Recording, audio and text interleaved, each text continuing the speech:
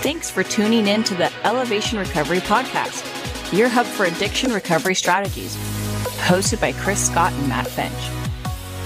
Hey my friend, Matt Finch here. In this episode, you'll discover the major link between GABA deficit disorder and alcohol use disorder. It's a vicious relationship where each disorder can cause and affect the other. For example, someone with a GABA bankruptcy in their brain might have intense cravings for red wine every evening after work and then become alcohol addicted after a few months of habitual drinking. Or someone with alcohol dependence develops a GABA bankruptcy from repeated consumption of alcohol. In contrast, their natural GABA levels were optimal before addiction. After learning about this notorious accord between two devastating disorders and how to boost GABA naturally, you'll be well on your way to restoring your mind-body health and elevating your GABA to optimal levels. Gamma-aminobutyric acid, or GABA, is an inhibitory neurotransmitter that humans create naturally. GABA acts as a mental relaxant and lowers the activity of neurons in the brain and central nervous system, CNS. GABA is kind of like a brakes for the brain. It is known for its overall calming effects on the body and for regulating the sleep-wake cycle. If we experience feelings of anxiety or hyperactivity, it could indicate an imbalance in GABA levels. When a person has optimal levels of GABA, they get the following effects: relaxation, calmness, sound sleep, alleviation of pain, balanced mood, regulation of excitability. GABA is the brain-body's main inhibitory neurotransmitter. It helps your brain and body system calm down and relax by preventing excitatory neurotransmitters like dopamine and noradrenaline from overstimulating the brain. GABA also helps slow the heart rate and breathing and relax muscles. In those who are deficient in GABA, feelings of anxiety, stress, and worry can be common symptoms, leading to alcohol cravings. Alcohol targets GABA receptors and mimics the effect of this neurotransmitter, helping to relax your mind-body deeply. Here are some common symptoms of having low GABA: anxiety, sleep disruptions, poor sleep, difficulty staying asleep, depression, chronic stress, sad feelings, mood swings, and muscle pain. Have you ever strongly desired, craved, or even obsessed with alcohol after a stressful day and used an alcoholic beverage to calm down your mind, body, and nerves? This is your body telling you that your GABA tank is running on fumes. While alcohol facilitates this, unfortunately, the negative side effects of chronic alcohol use far outweigh the temporary feelings of calm and relaxation. Alcohol can cross the blood-brain barrier super quickly. This is why, after drinking alcohol, its effects can be felt almost instantly. The brain has a highly intelligent way of preventing the overstimulation of neurotransmitters and maintaining balance. For example, when alcohol intake is high, to avoid an excessive accumulation of GABA, as well as other neurotransmitters, receptor response is dampened, diminished, decreased, and reduced. This means that over time, you'll need more of the substance to provide the same effect, which may lead to potential addiction and alcohol dependency. While some of the fastest ways to become deficient in GABA are regular consumption of alcohol or benzodiazepines like Valium or Xanax, many other variables can disrupt GABA levels or associated hormones and neurotransmitters. Note that in addition to the list below being factors contributing to GABA deficiencies, these factors are also the primary risk factors or root causes of alcoholism and other drug problems. Here are the primary factors that lead to low GABA: alcohol and/or benzodiazepine consumption. Over time, alcohol and/or benzodiazepine intake can cause downregulation of GABA receptors, resulting in low GABA levels.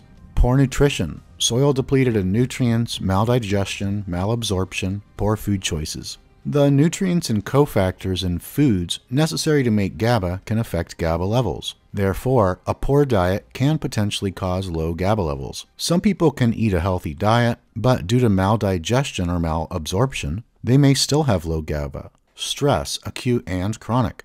Over time, stress can cause elevated epinephrine, norepinephrine, and dopamine levels. As GABA rises to inhibit the effect of these catecholamines, it can become depleted.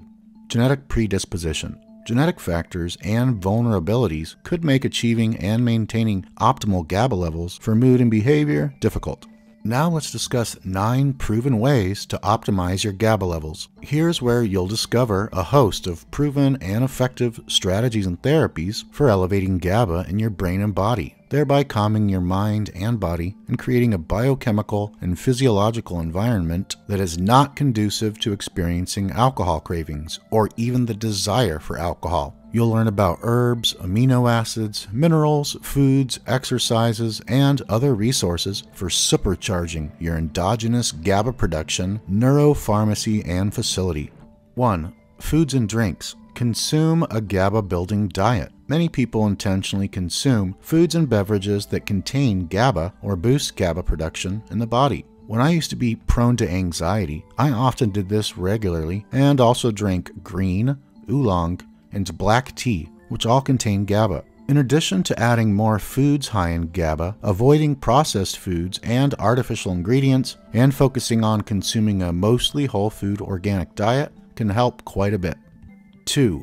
L-theanine. This is a non-dietary amino acid found primarily in plant and fungal species. L-theanine increases mood-enhancing chemicals in the brain, such as GABA, serotonin, and dopamine. L-theanine has been studied for its potential ability to reduce mental and physical stress, improve cognition, synergistically boost mood and cognitive performance with caffeine, and reduce drug withdrawal symptoms. L-theanine significantly increases alpha wave production in the brain. Alpha brainwaves are most present in a wakeful state characterized by a relaxed and effortless alertness. Alpha states are sublime, flying, floating, lightness, peace, and tranquility. Alpha waves are present when your brain is in an idling default state, typically when you daydream or consciously practice mindfulness or meditation. 3. Chamomile. Almost everyone has heard of chamomile. It's probably the most well-known and widely used herb in the US, where millions of people have used it for its many health-promoting benefits. I'll focus on chamomile's main mechanism of action, its ability to bind to GABA receptors in the brain and increase natural GABA levels. Apigenin is the chemical component responsible for chamomile's anti-anxiety and anti-insomnia benefits. Apigenin calms down the mind and body by binding to GABA receptors, thereby increasing GABA levels in the brain, like the woman drinking chamomile tea in the picture. 4. Passion flower. A beautiful flowering plant that has been used for around 14 conditions, but for this episode, I will concentrate solely on how it can help with GABA and alcoholism recovery. Passion flower is helpful for insomnia, gastrointestinal upset, nervousness and excitability, high blood pressure, and pain relief. Passion flower increases brain levels of GABA, so it's mentally and physically relaxing, sedating, and uplifting. Passion flower also contains MAO inhibitors, harmaline and harmine, and several MAO inhibitor flavonoids, including apigenin and others. MAOs are enzymes that break down neurotransmitters and stop their messaging activity. Passion flower's MAO inhibitors boost the following mood-boosting chemicals in the brain: serotonin, norepinephrine, epinephrine, and dopamine. Number 5. Lemon balm. Lemon balm is one of my favorite herbs on the planet. It has many health benefits, one of which is the increasing of GABA by inhibiting GABA transaminase, an enzyme that breaks down GABA. Various studies have shown lemon balm to be effective at treating stress. If you have difficulty falling asleep, you will find an ally in lemon balm. Studies show it encourages restful sleep. Lemon balm can also help soothe digestive issues by preventing gastric ulcers, common with alcoholism. It also treats melancholy and has a wonderful way of uplifting one's mood when feeling down. 6. Kava. Kava is a plant native to the Western Pacific, where it's widely consumed throughout Pacific Ocean cultures of Polynesia for its sedative and pain-killing properties. Kava has the rare ability to induce relaxation while simultaneously improving mental clarity and cognitive function. Cultures throughout the Pacific greatly respect kava and hold it in the highest regard. Traditionally, it's prepared in a kava bowl. These Pacific cultures frequently hold kava ceremonies, often accompanying important political, religious, and social functions. Kava is similar to alcohol, and many individuals have consumed kava for anxiety, depression, and insomnia. The active ingredients in kava are known as cavalactones. These cavalactones induce effects similar to alcohol, such as relaxation, talkativeness, and euphoria. However, unlike alcohol, kava induces these effects while still maintaining mental clarity in the user. That is awesome.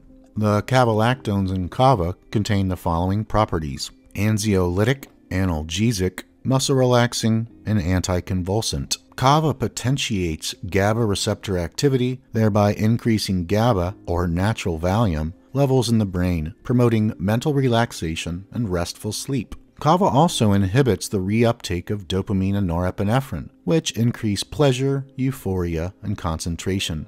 Finally, kava is a CB1 receptor agonist, leading to very mild effects similar to those of THC, an active ingredient in marijuana. Since kava has these diverse methods of action in the brain and body, using kava for alcohol withdrawal might relieve a variety of symptoms, including anxiety, fatigue, sore muscles and aching limbs, depression, restlessness, and insomnia. Despite all of the amazing benefits of kava, there is still a lingering myth that kava can cause liver toxicity. Chris Killam, an ethnobotanist on the medical advisory board of the Dr. Oz show, who has conducted medicinal research in over 40 countries, states this, quote, "To this day, despite absolutely no evidence of liver toxicity among kava drinkers, and despite liver safety demonstrated in medical studies, kava still carries the taint of concerns over liver toxicity." End quote. Number 7. Valerian. Valerian is a perennial flowering plant historically used as a sedative, antiseptic, anticonvulsant, migraine treatment, and pain reliever. Most of the research has been directed at the interaction of valerian constituents with the GABA neurotransmitter receptor system. In the brain, valerian is thought to bind to GABA receptors. By blocking some nerve impulses from reaching the brain, valerian seems to shorten the amount of time it takes to fall asleep, as well as improve the quality of sleep that results. Valerian is often effective at reducing stress and tension and muscle tension. This herb has quite a lot of contraindications, and always ask your doctor before trying any new herbs or supplements. 8. Other supplements.